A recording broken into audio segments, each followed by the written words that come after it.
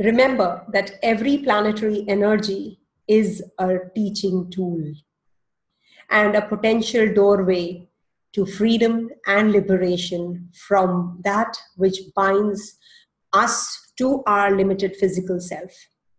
And why am I saying so? Because I'm going to talk about a very deep, deep house, that is the secretive most house, 8th house, which is misunderstood many a times, and I want to clarify a few things about that house. Never forget that Rahu and Ketu play the most important role in our spiritual development. When we lose our body, that is Rahu, and our head, when that is Ketu, that is what the mysticism is enlightening. This metamorphosis is the classic example of transformation. The 8th house stuff. We always misunderstand that transformation is like, okay, changing yourself. But transformation is profound, fundamental change, altering the nature, the very nature of something. Transformational change is both radical and sustainable. Something that is transformed can never go back to exactly what it was before. You know, Albert Einstein has 2 planets. He had 2 planets in the 8th house.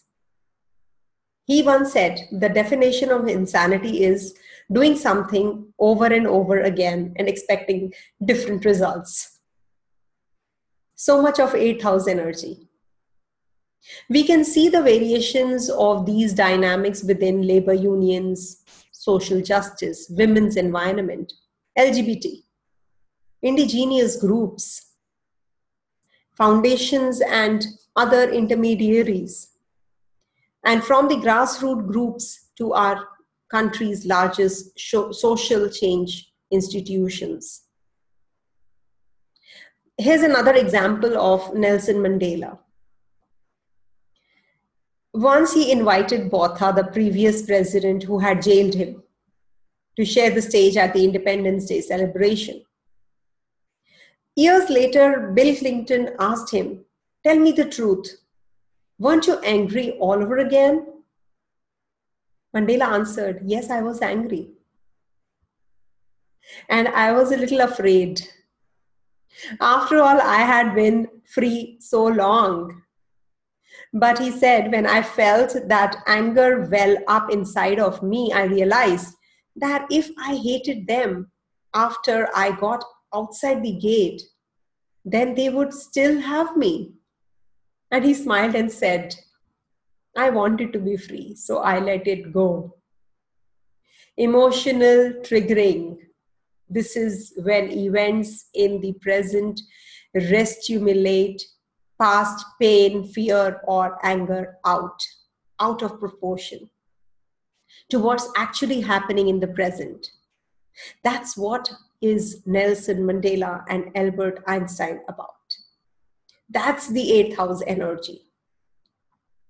The product of millennia of evolution get hijacked by our own limbic systems. That we have to control, that we have to see how we can tame that. All human beings carry woundings from our past, pattern responses embedded in our brains and nervous systems.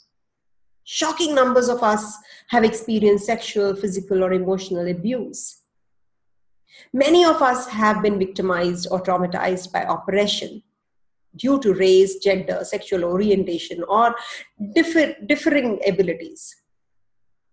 Even those from privileged backgrounds and relatively healthy families often carry wounds of loss, anxiety over self-worth, and fear of failure.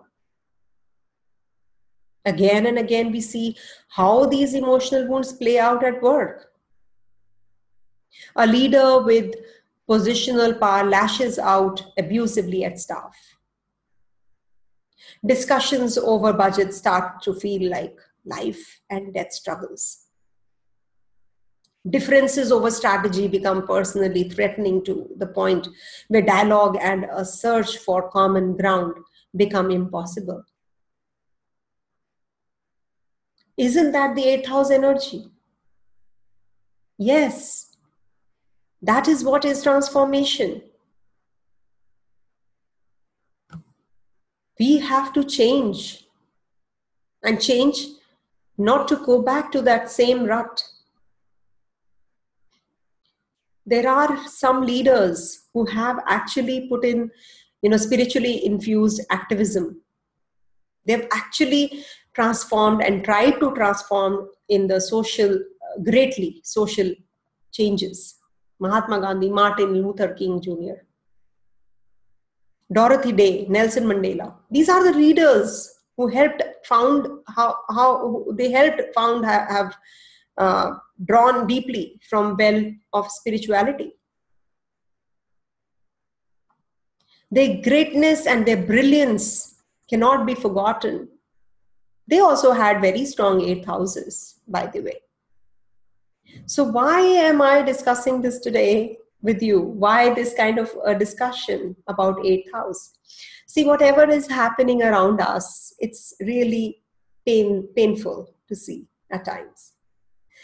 Are we really changing towards better human beings?